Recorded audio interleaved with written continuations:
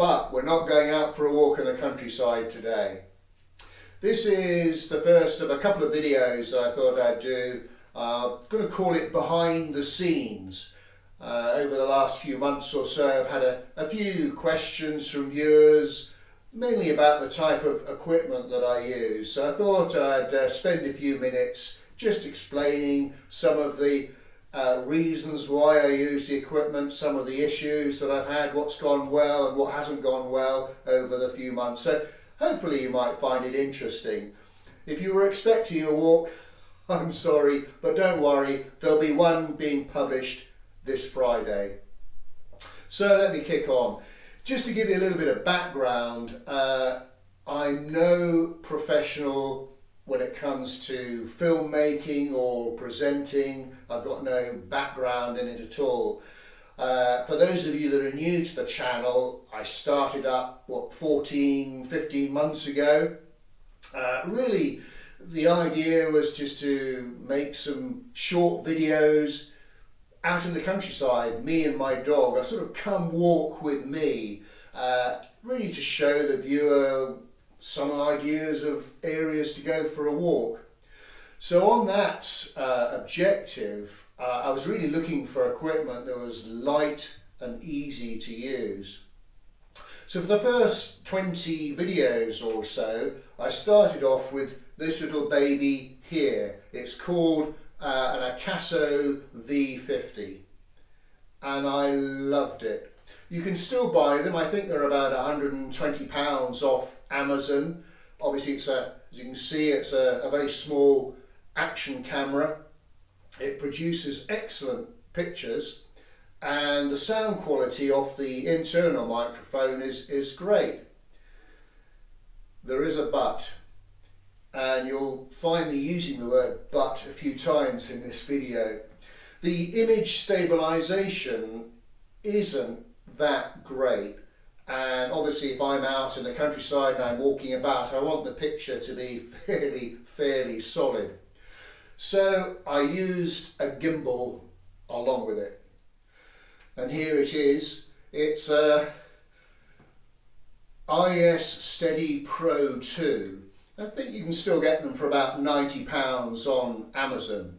So let me put the Acaso onto the gimbal, and there it is in position.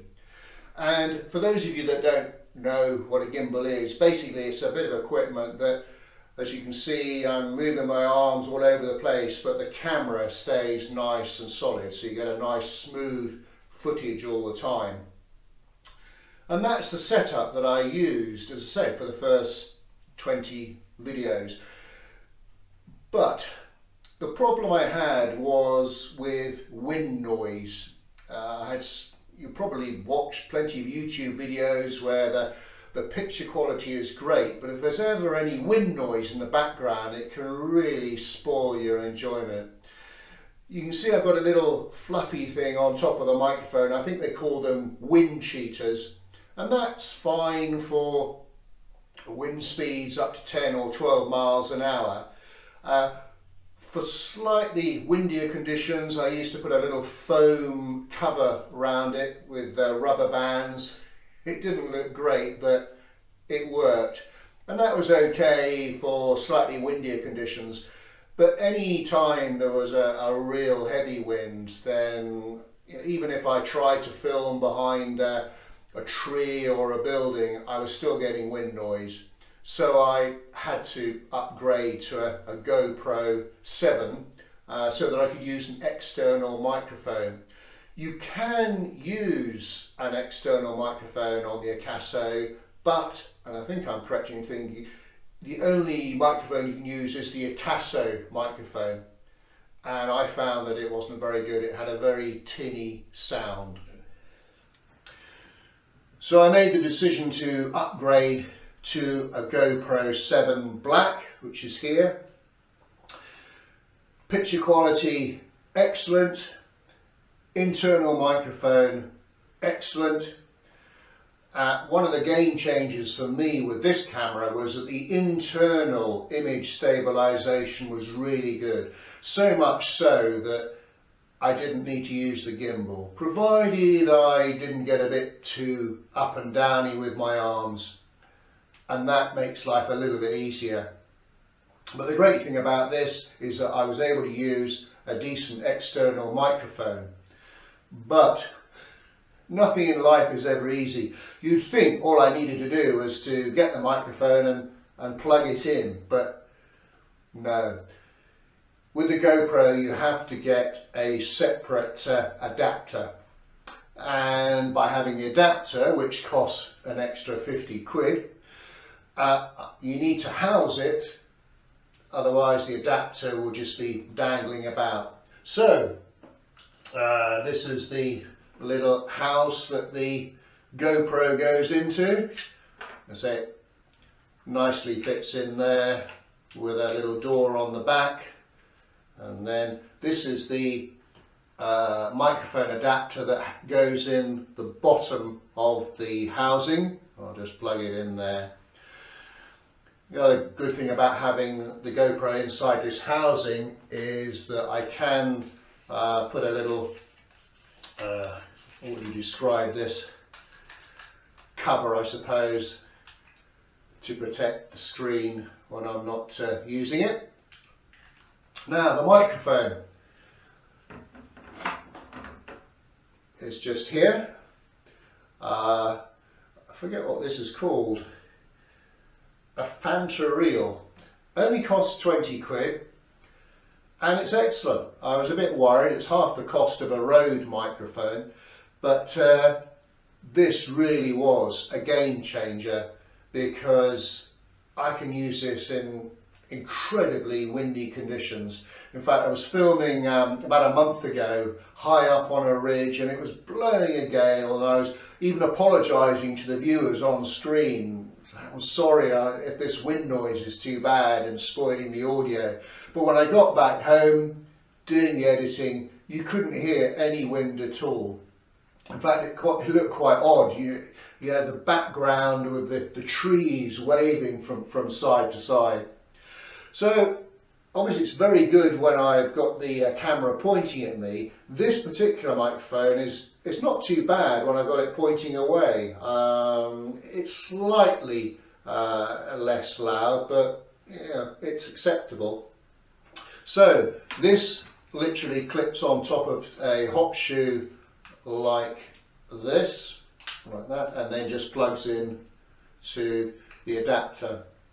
You'll notice that I've got a slightly raised hot shoe to make sure that the dead cat, which is what this fluffy thing's called, doesn't get in the way of the screen. Now I have to attach it to something, so I use this. It's called a smart tree. It literally just screws on underneath, and that's how I will hold the camera, like that, most of the time. It can be used as a selfie stick, hopefully. So it goes up. Oop, it will stay up on us. And also I can use a little tripod stand which just screws on underneath like that. And I'll use this for the walking scenes where you see me and Logan walking towards the camera and away. It literally just pops on the ground like that, nice and steady. I will now mention lighting, because these are great, these little action cameras, for what they do. They're really designed for action, you know, mount on a top of the helmet of a cyclist, that sort of thing.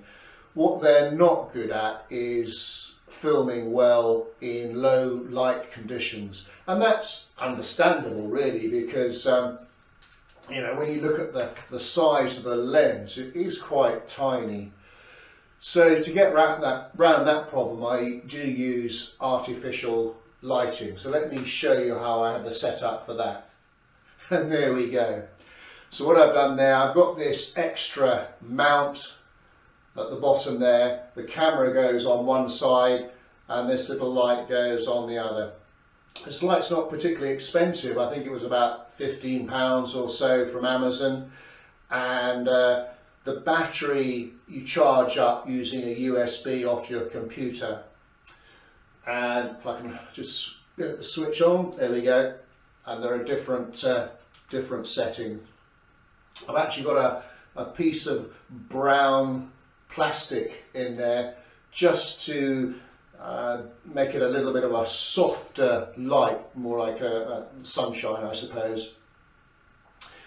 And I'll use this fairly regularly because even on very, very sunny days, if I'm sort of going like that and the sun is there and the blue sky behind me, and if perhaps there's some trees in front, my face will be in a shadow and it looks odd. So just by having this, it just lights up the face a little bit and makes it a little bit easier for the viewer to see what's going on.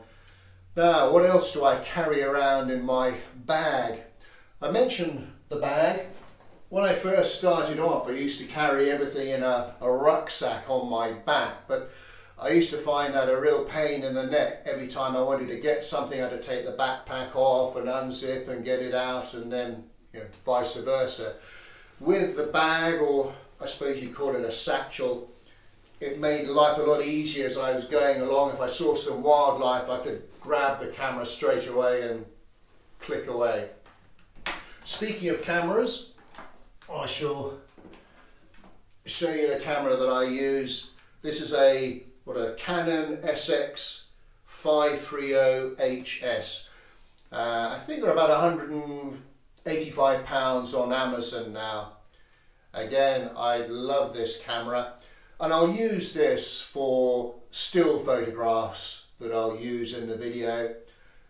I'll also use it for the zoom. It has a really good zoom. I think it's something like 200 times, which is excellent if I'm coming across some wildlife. I might use the video sometimes, mainly on the zoom, to be honest.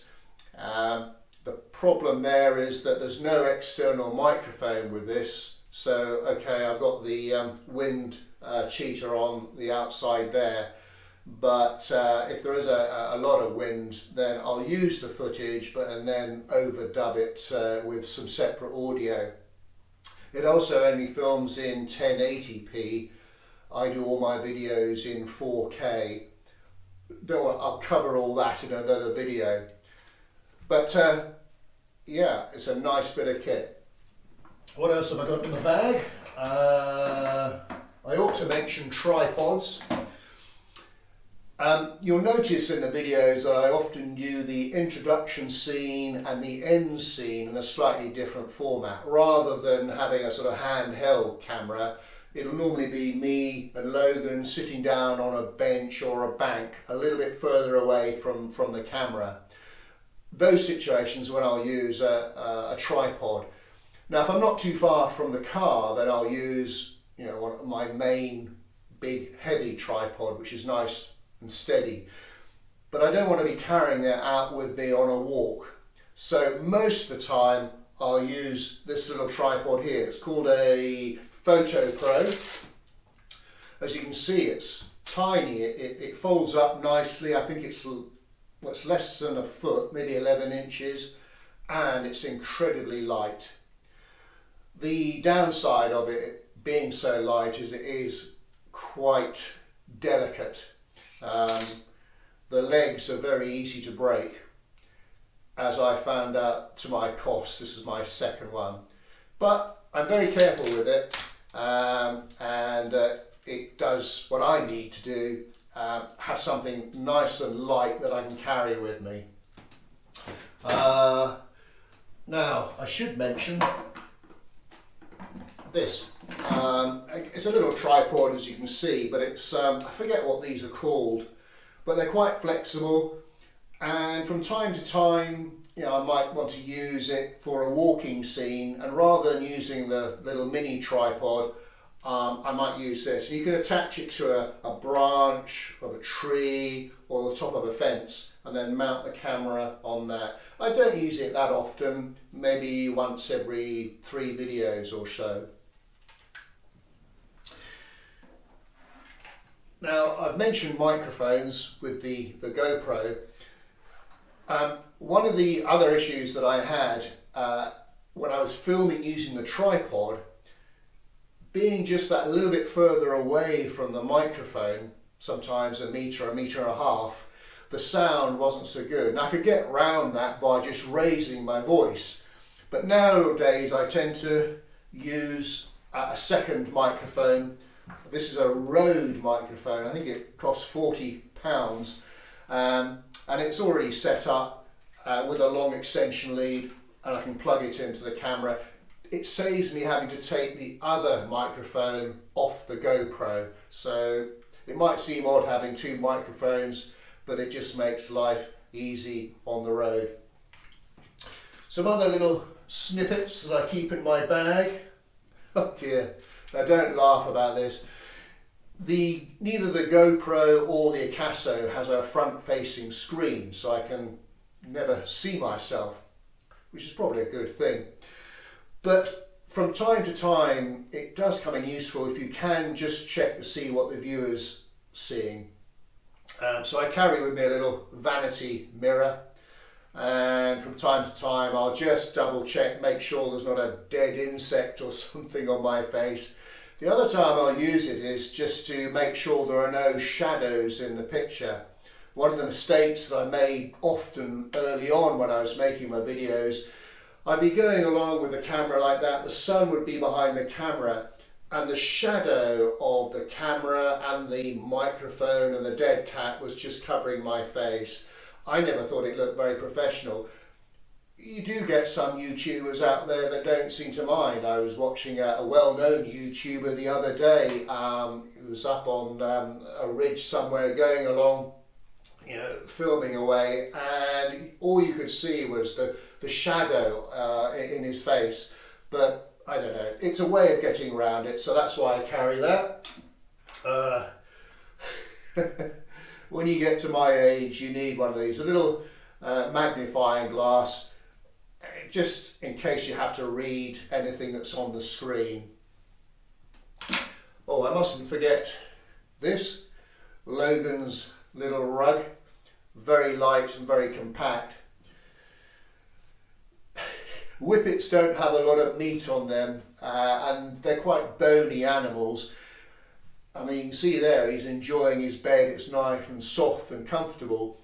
But asking a whippet to sit or go flat on a hard surface, say a log for example, well, I don't think it's so comfortable for them. So that's why I carry a little rug for him, makes his life a little bit easier. I think we're nearly there. Speaking of Logan, I ought to show you Logan Cam. Yeah, this was one of those things that I bought and it seemed like a good idea at the time. There's a lot of hassle attached to it because, I mean, as you can see, obviously it sits on top of him. If I'm going to use it, I've got to take the GoPro out of the existing mount and then take the microphone off, put the GoPro in this mount and then attach this to Logan. I think there's something like 4 straps, and then when I finish filming I've got to take it all off. For the sake of 25 seconds worth of footage, it's a lot of hassle, so it's probably something that I'm not likely to use again. Also, it's not a bit of equipment that I really keep on Logan all the time. He's quite thin-skinned, and these straps have to be attached quite tightly, and I'd be worried that they might rub on him, but fortunately it didn't cost too much. Well, I think I'll wrap up the video there. Hopefully you'll found that interesting. As I said right at the beginning, I'm no expert and I'm still learning as I go along, and I expect things will change as I do more and more videos.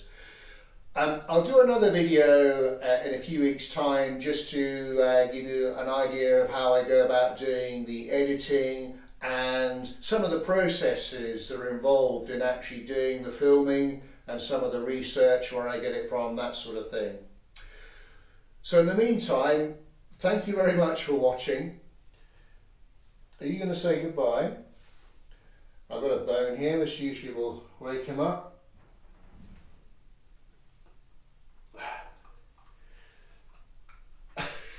That's a typical whippet for you. So until we meet again, say thanks for watching and cheerio.